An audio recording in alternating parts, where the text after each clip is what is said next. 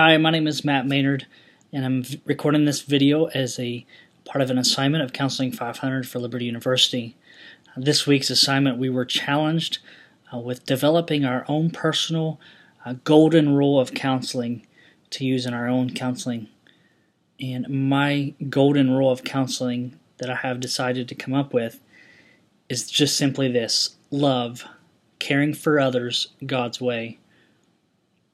And as we think of that golden rule of caring for others God's way by loving others, I'm reminded of a scripture in Matthew chapter 22, verses 37 through 39, in which in the English Standard Version states this: "And he said to him, You shall love the Lord your God with all your heart, with all your soul, and with all your mind.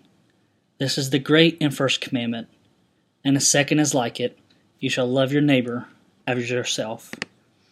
If we keep this in mind as we seek, as counselors, as professional counselors, as Christian counselors, to not only try to help, but if we are to love our neighbors, and that is to want only the best for our neighbors, in this case for our clients, for those that have came to us seeking help in whatever issue it is that they're facing in life, then we can see great results in that effort.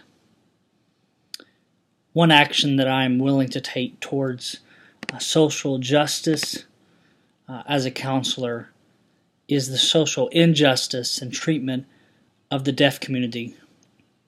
I'm very fortunate to be part of a deaf ministry in my local church, and unfortunately the deaf community is treated as second class, as second-rate citizens, and it's unfair, and it's an injustice to them. Even when they go as refugees that are in the United States, go and try to seek citizenship in the United States, our government has even made it very difficult for them to apply and to complete citizenship within the United States.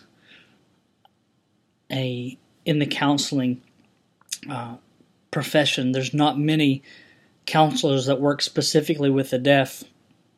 I've had the opportunity to work with some deaf in our local church, and they need people that understand their community, understand their culture, and I seek to do that as a counselor, as a Christian, as one that is seeking to love others and to love those whom God has put in our paths. So thank you so much, and I look forward to responses.